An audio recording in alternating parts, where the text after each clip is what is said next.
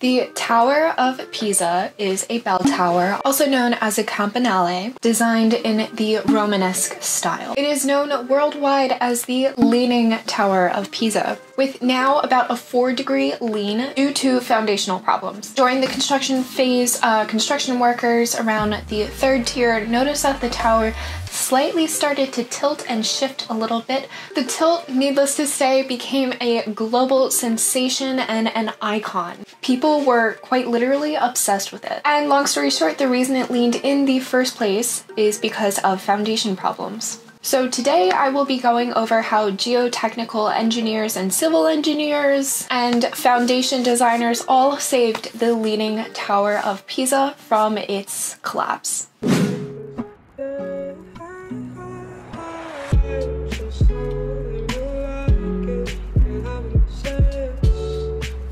Hey guys, it is your girl Nat here. I am the creator behind Unraveling Architecture. Please consider joining our Discord, supporting me further on Patreon, all that good stuff, and we'll just get right into today's video. If you haven't seen my video about why buildings don't fall, basically you can really understand in that video that foundational design is absolutely critical for the success of any building. I talk about foundation and soil conditions a lot in that video. I wanted to make a secondary video explaining why it's tilting and how they fixed it. But before we get into how they solved the problem, it's actually a really good idea to consider the tower's history. The solution is a little complicated, and keep in mind this is still a great solution. They did the best that they could, and the Leaning Tower of Pisa is constantly studied in civil engineering schools, geotechnical engineering schools, all that good stuff. Basically, they analyze the behavior of Earth's natural materials. They are constantly analyzing soil conditions, doing calculations, and they also help resolving structural problems, foundational problems. Now, of course, the Tower of Pisa clearly made a connection to the soil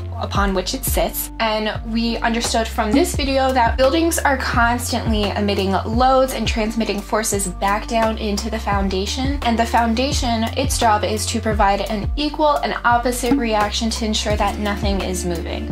Well, clearly the tower started leaning shortly after and even during construction, so something was off here. Can you guess what it is? Long story short, for a structure to work, foundations have to meet downward forces with opposite and equal reaction forces. And in case you didn't know, soil is way more than just dirt. Soil conditions extremely complex, and there are so many variables that are studied in soil. But did you know that the soil itself can fail?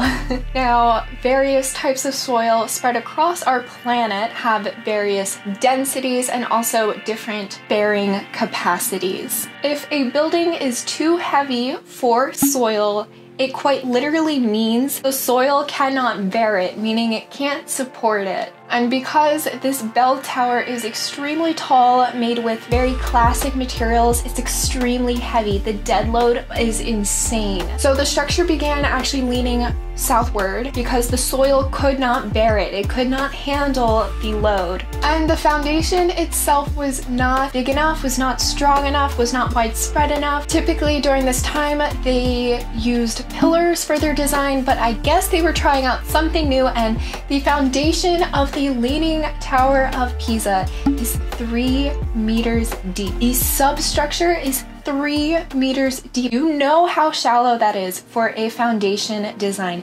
That is insane for a tower nonetheless. This is such a short foundation. Oh my god, I still can't even wrap my head around it that it's only 3 meters deep. Crazy. So Pisa actually got its name in 600 BC from a Greek word meaning marshy land.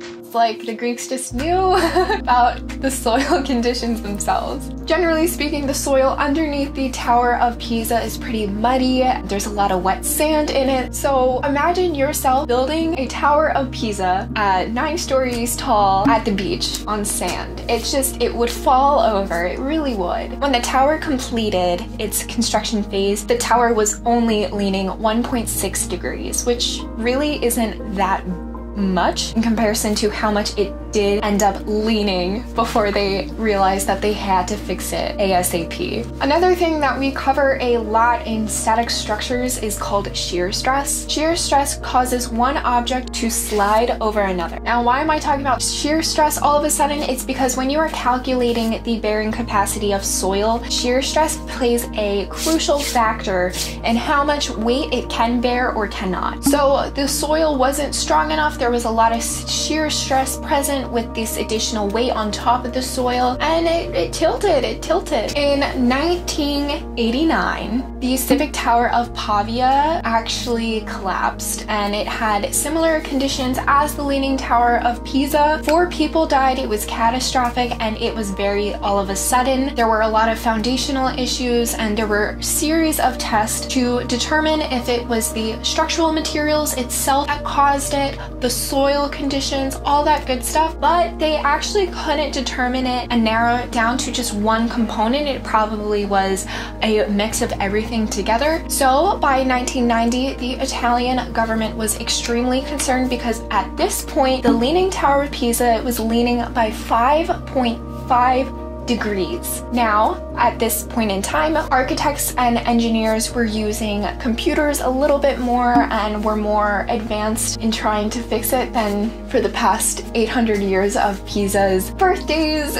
Now, I should point out that it didn't take until 1990 for the Italian government to be like, we should probably fix the foundation. There were several attempts to actually fix the foundation of the Leaning Tower of Pisa over its 800 years. However, a lot of the times these fixes would take soil samples and it would actually cause the tower to even lean more. So with very advanced calculation abilities and computer aids, they determined that the tower would collapse at 5.44 degrees.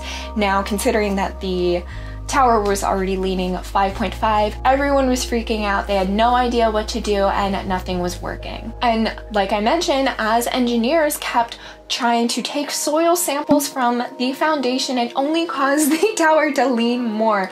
And they just wanted to avoid another episode where people lost their lives because of a building collapse. So the solution to it all was that they ended up digging diagonal tunnels to suck out a bunch of soil underneath the Pisa foundation on the north side. So this allowed the tower to kind of settle in because there was now a gap and it needed to make more contact with the soil on that side. And the other thing they did, quite literally not even joking, to further increase the contact between this raised foundational side with the soil, they added a bunch of weights to the structure. So 600 tons of weights were added to this side of the structure that was leaning, so the weights would have been here, and they connected them with a bunch of steel cables, and they actually reduced the tilt degree. So now the Leaning Tower of Pisa rests comfortably at a 4-degree tilt. It is estimated that this tilt will be okay for another couple hundred years. Of course, they couldn't just rectify the entire foundation and lose the tilt, as there are so many tourists that go to Pisa. It is one of those things that you just cannot fix because it is an iconic structure. People tend to be drawn to some architectural failures like the Leaning Tower of Pisa. People, I think, were also drawn to,